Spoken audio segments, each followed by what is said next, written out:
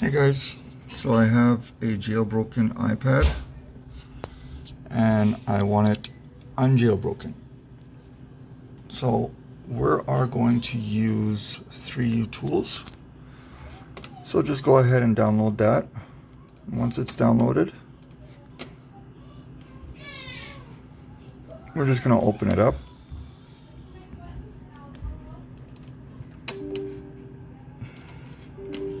I'll leave a link on the bottom on where to download it. And you'll first get into this page here, iDevice. Alright, so then we'll go over to Smart Flash. Sorry about the baby. And should have the latest firmware. If not, you can always go to import. Find a local one on your computer. You can download it from the web. But anyways, we'll go down here to retain users data. If you're selling the iPad and somebody doesn't want it jailbroken, you can always go anti-recovery, so they can't recover any of your data, user IDs, pictures, videos, whatever. So because we're not selling it, we're just going to click on retain users data, and we're going to click flash. So it gives directions here, a good connection between iDevice and PC, and it's saying here that we are jailbroken, and we're not going to back up, or nah, and we'll go to flash.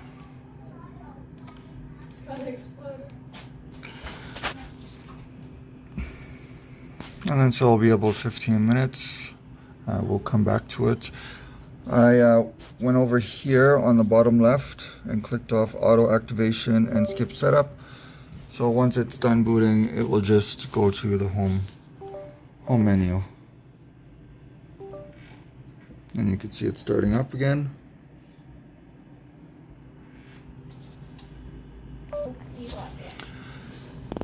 Alright, so we're all done. So swipe it. You can see it just went to the home screen. No activation required. Alright, we still got the Phoenix app there. Let's go over here, click on device. We gotta close this first. Click here. And it's still saying jailbroken. So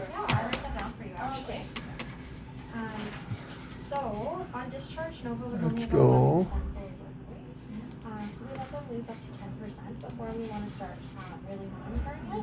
Quick flash mode. Let's try it again in quick flash.